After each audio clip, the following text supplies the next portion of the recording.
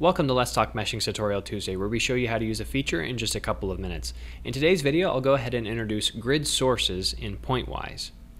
So what is a grid source? Well, a source is an object in Pointwise that has a set of attributes, a spacing and a decay value, and is used to provide off-body volumetric refinement for unstructured blocks. Let's go ahead and demonstrate how to create sources and their effect on an unstructured block.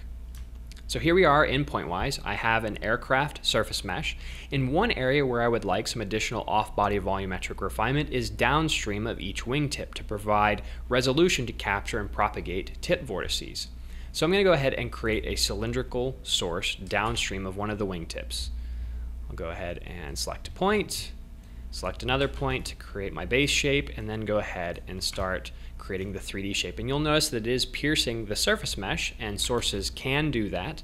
They simply just refine the isotropic portion of our unstructured block.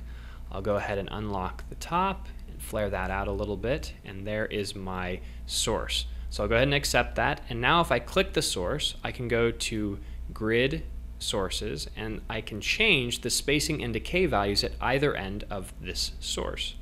And once that's done, I'll go ahead and accept that and click OK. And at this point, the block is now aware that there is a source in its vicinity, and if the block is initialized, will inherit the attributes of that source and will be refined in its vicinity. So let's go ahead and take a cut through the volume mesh so you can see the effect that it had on the sizing field of the resulting volume.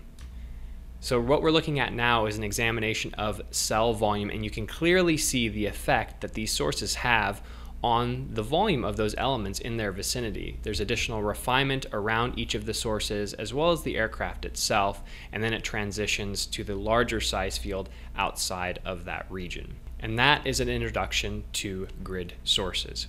If you like this video, be sure to click the thumbs up button and subscribe to our channel for more videos like this. And if you have any questions or comments, feel free to drop us a line down below or connect with us on Twitter, which is linked in the description. Thank you all and have a pleasant Tuesday.